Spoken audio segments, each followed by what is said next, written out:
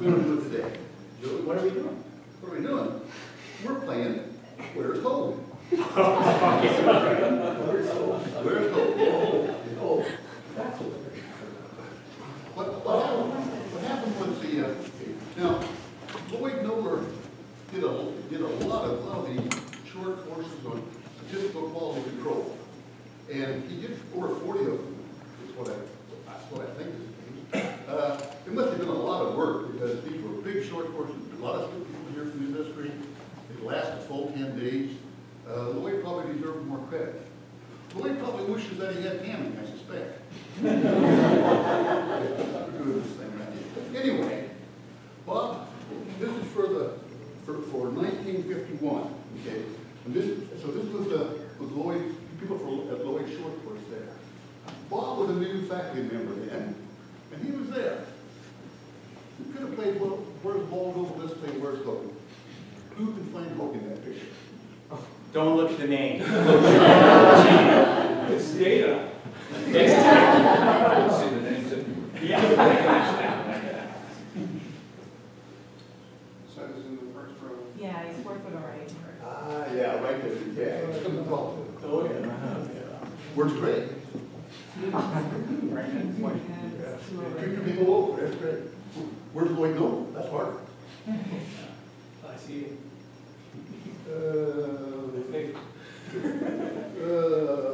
Fourth one over. 1, 2, 3, 4. Yeah, there was Lloyd Noble. Dick cheated, by the way. I saw him looking at the name.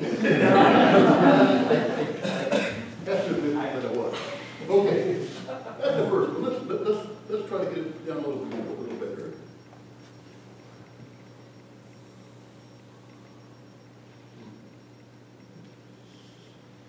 Okay, here's the 1953 group.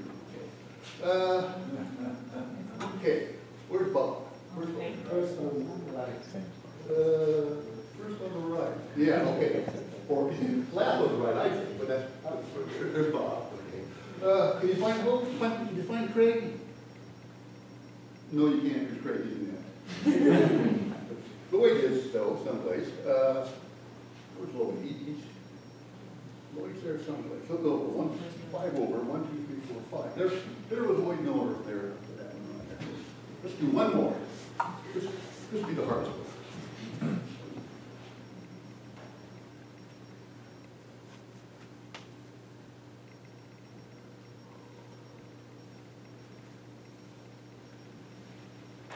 Okay. What do you think? The move? Can you find him? Okay. This is a good deal harder. Anybody got any good guesses? Kate Fong may have. You spotted him? That's about right. Okay. Yeah. Yeah. He's in the very back row there. Second one over from the top. The first one over there is Lloyd. Lloyd over there. Anyway, I can take these pictures. Are they taken on the steps of this building? On the old Capitol. On the old Capitol there. Actually, what happened was a math professor, Herb Hefko, had asked for more files. He had listed in the file cabinet. And it turns out that these pictures, there's probably 10 or 12 of them, have fallen out of the folder, down into the bottom of the file cabinet, under the bottom drawer. They've been there for probably 25 or 30 years. So anyway, so he found those and he brought them over. Okay. Thank you, Bob. Thank you. Yeah, can you now? Okay.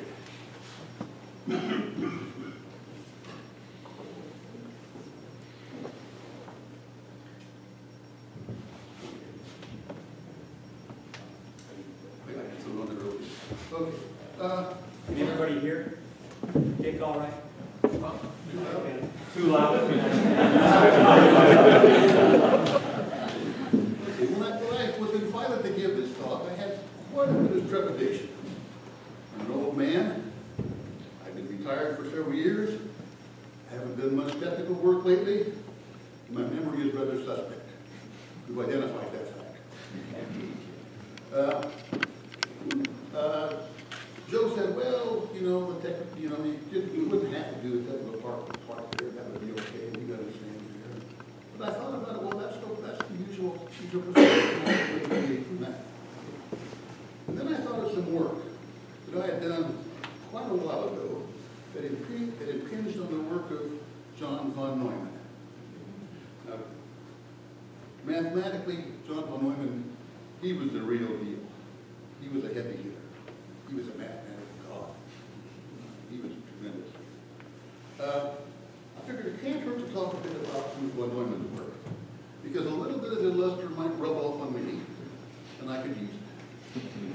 So, let me talk a little bit about John von Neumann. He was born 1903 in Budapest, Hungary. He was an extraordinary child prodigy. At the age of 6, he could divide two 8-digit numbers in his head. At the age of 8, he was familiar with both integral and differential calculus. At the age of 19, he had published 2 major mathematical papers. He had his Ph.D. at age 22. He was really simple. Actually, it turned out in Budapest at that time, it was a great place for scholars. People like Leo Szilard, Eugene Wegener, Edward Teller, Paul Erdős, they were all born in Budapest. Von Neumann worked in a lot of areas too. The ones I found listed, or some that I found listed, were worked in set theory, geometry, measure theory, ergodic theory, operator theory, lattice theory, quantum mechanics, quantum logic, game theory, mathematical economics, linear programming, mathstat, nuclear weapons. He was an expert in shape charges for imploding nuclear weapons there. And who knows what else. And computing, fluid dynamics, and other stuff too. And he made substantial contributions to most of these areas. Von Neumann came from a wealthy family. His father was a banker with a doctorate in law. So he was actually he didn't want von Neumann to go into mathematics. He thought he ought to do something a little more lucrative.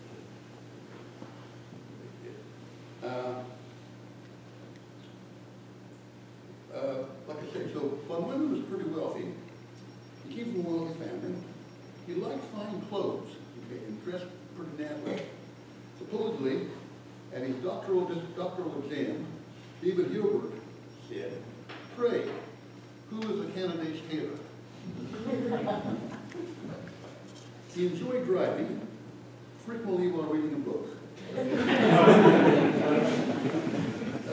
died at a fairly early age of bone or pancreatic cancer, one of the two. Some people suspect that he'd been at quite a few of the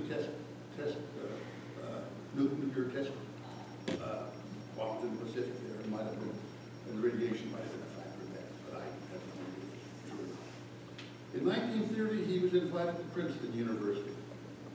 He was offered the position on a faculty of the Institute for Advanced Study in 1933 when Hermann Weyl invitation fell through. Who else was there at the Institute for Advanced Study? Einstein, right, yes. Who else? Anybody ever hear of Deacon Montgomery? He was a student of Chipman here at Iowa. And he was at the Institute for Advanced Study from 1947 to 1980 when he retired. I didn't know that until a little while ago. There's a story that Einstein and von Neumann kind of squabbled regarding noise. Apparently their offices were fairly close together. Von Neumann didn't mind noise and confusion. He worked in that environment. Einstein liked it quiet, and apparently there was some squabble between the two. Okay, now, as far as the material here, I want to talk about projections. Projections occur in space X. Yeah, I kind of apologize for my penmanship.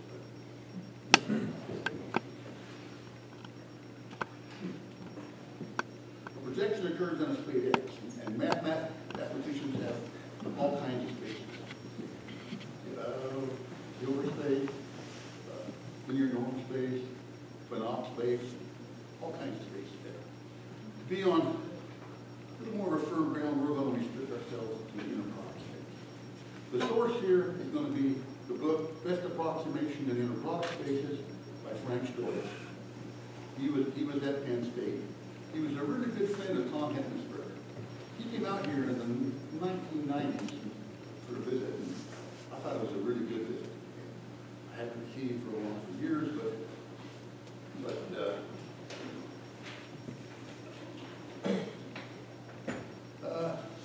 inner product space. What's an inner product space?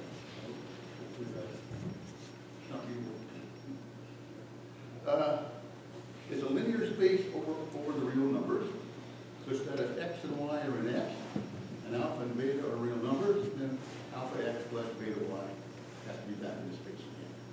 So let 0 be the additive identity. The inner product is a mapping. It maps x cross x in space back into the set of real numbers and satisfies these 5 criteria. It's non-negative. The inner product is 0 if and only if you're at the additive identity. It's symmetric. The inner product xy is the same as yx. Scalar will pull outside. Then if you have a sum x plus y, see they're divided into 2 parts. It's also called a pre-Hilbert space. The Hilbert space is a complete inner product space. So that's the distinction. An inner product space, an inner product determines norms on x in the following way. Take that bottom. Oh, too low? Yeah, a little more. A little more? There. Okay. Yeah, I should look over my shoulder. Okay. The inner product determines the norm on x. Norm being the inner product of x with itself to the 1/2 power. And you can think of that as the distance of x from 0. The distance from x and y would be, well, the norm of x minus y. The Schwarz inequality always holds for inner product spaces. What are some examples of inner product spaces? Well, one way of forming examples. Often X is a collection of real valued functions defined on some set T.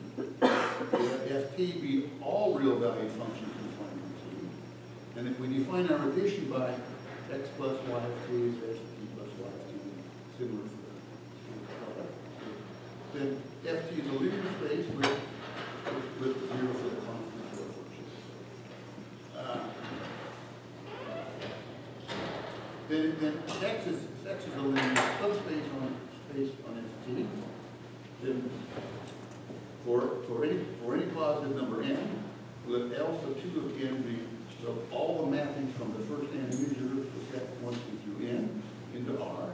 And then the inner product, of course, would just be the sum of the xi times yi. L2n is the Euclidean n space on R sub n is another way of thinking of it. The distance between x and y in this space, well, it would be the summation of xi minus y squared to 1/2.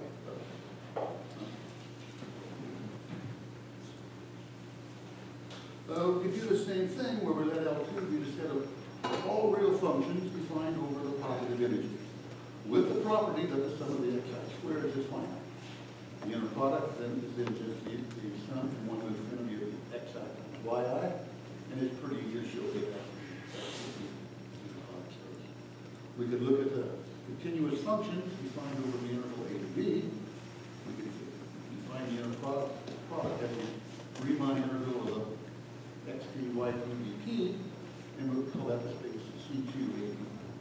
We could do the same thing with the Wegg-measurable functions, and that would be an inner product space. Norm properties. If we define the norm as before, these 4 properties have to always hold. The norm of x has to be non-negative.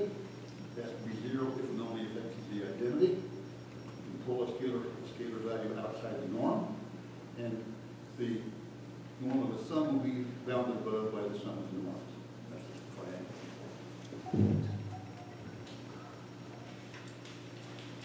A linear space x with the function now satisfying 1 through 4 is a normed linear space. What's the difference between a normed linear space and an inner product space? but the difference is the parallelogram law. For every x and y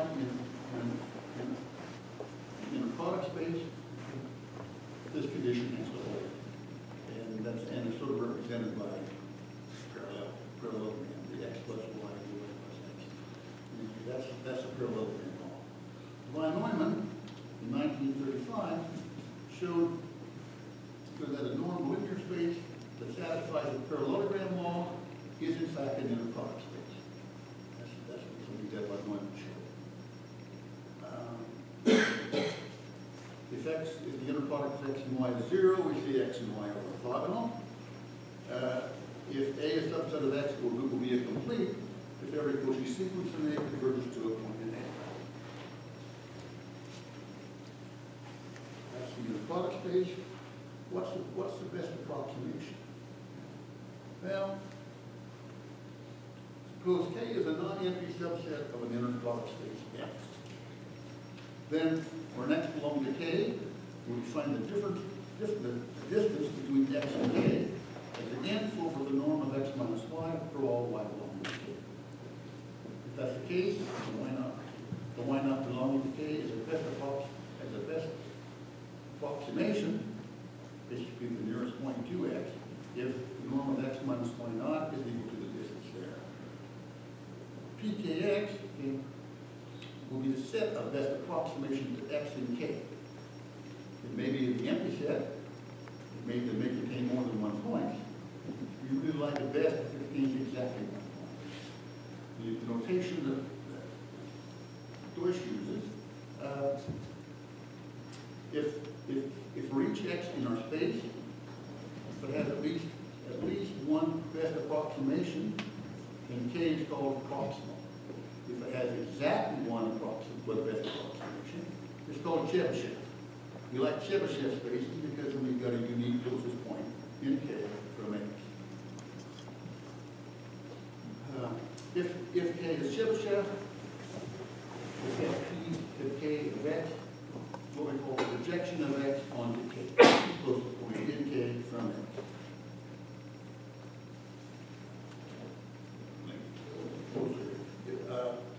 If so, there always exists a unique closest point in K from X.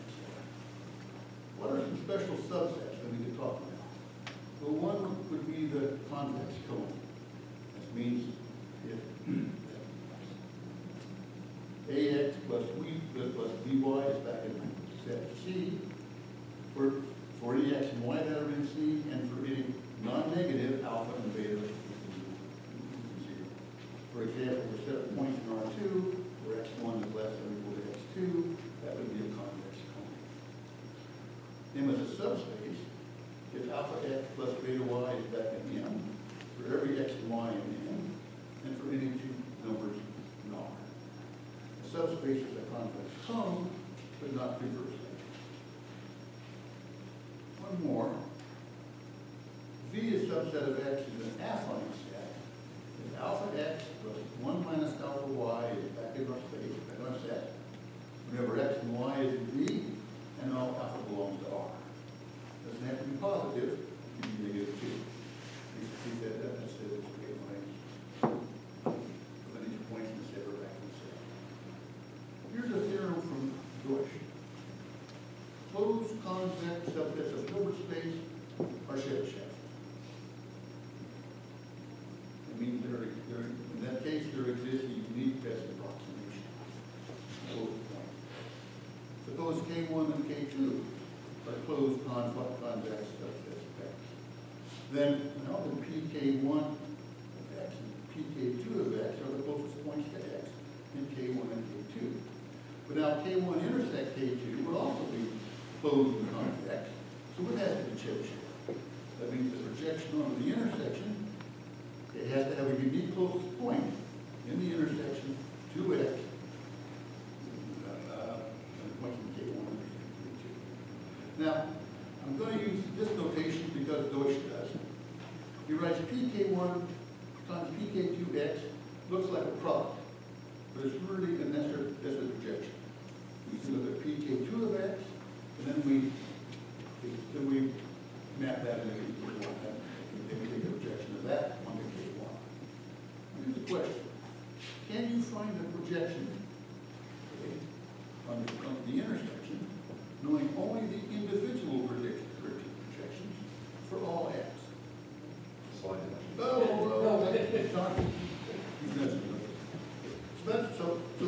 that's kind of a tricky question. If you know the individual projections, does that tell you what the projection onto the intersection has to be? Well, let's see. We want to come back to that. But first, let's talk about a way of being able to identify these projections. Let's see. Let S be the non-empty subset of an inner product space X. The dual cone will consist of all the elements in X.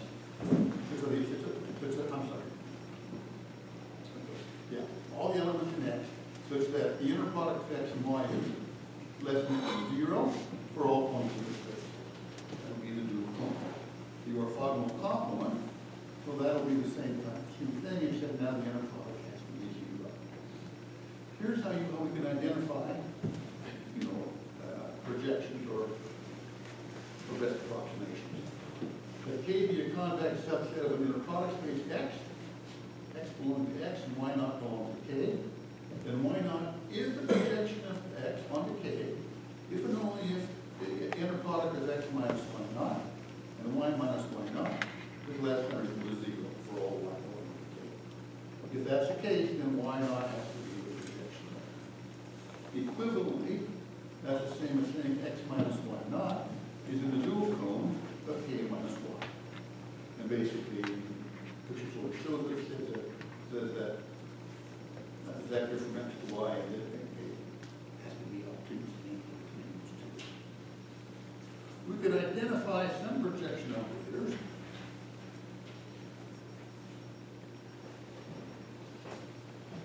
For example,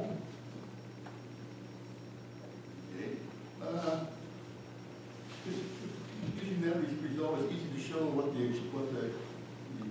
projection operators onto a closed ball looks like, or onto a closed rectangle, or onto a hyperplane, or onto a closed half space, or onto subspace.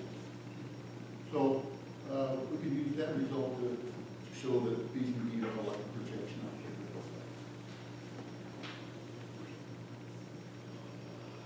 Here's kind of an interesting fact. Suppose M1 and M2 were Chebyshev subspaces.